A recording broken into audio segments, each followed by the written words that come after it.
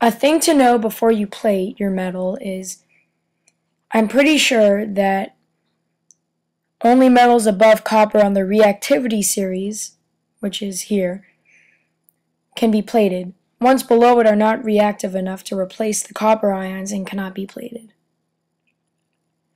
You will need vinegar, a battery or a DC wall adapter, a container, the thing you want to plate, in this case a quarter, a piece of copper, I'm using a penny, and 2 alligator clips, or wires. The first thing you need to do is fill your container with vinegar.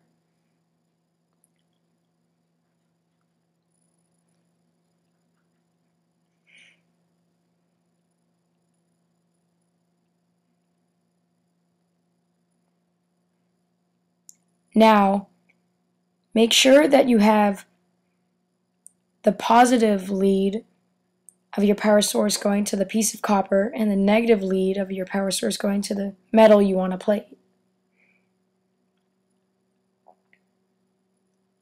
Now put them in your vinegar. Make sure they're separated and not touching.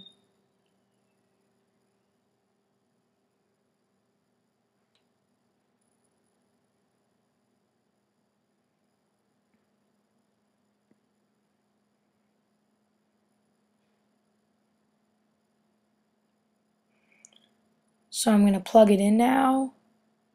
Plugging it in. Sorry about that, the lights turned off. Turning them back on. Now you can see on the metal I'm plating, bubbles are being produced. Those are bubbles of hydrogen. It's flammable, so be careful. What's happening at the copper electrode is that the copper atoms are being oxidized to form copper ions, which dissolve in the vinegar solution to form copper acetate. Then those gain electrons at the negative electrode and deposit on the quarter.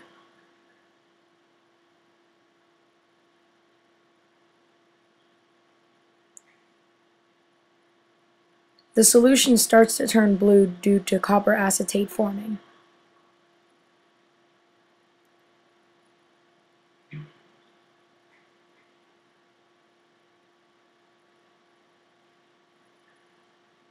So I'm done plating my quarter, and I don't know if you can see it, but the solution has a blue color, just a very slight blue color,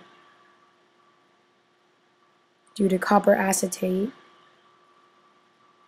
So there's the quarter after plating. It's not my best. I've plated quarters better.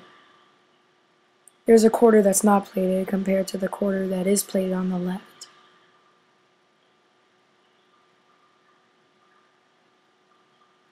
There are the other sides.